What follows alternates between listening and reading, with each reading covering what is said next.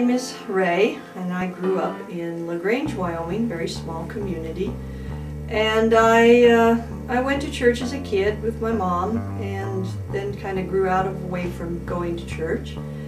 I went to Chadron State College, and I've now been teaching for 27 years, which seems like ancient times for some people.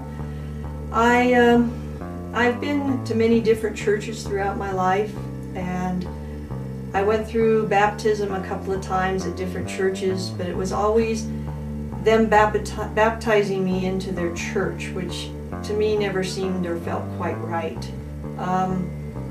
Again, I kind of went away from it for a long time, and lately things have changed, and I met Chad and Marcia and got to going back to church again, and it just felt like the right time to, I think I told Chad I've been talking in the back of my head, so to speak.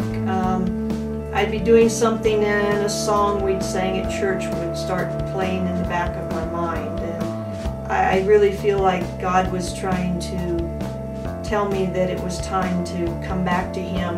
And so that's what made me decide after about 3 weeks of this that it was time to listen to what He was saying. And so I decided it was time to be baptized again into Christ, and to give my life back to Him, and to do what I can to help the church and to help spread God's Word.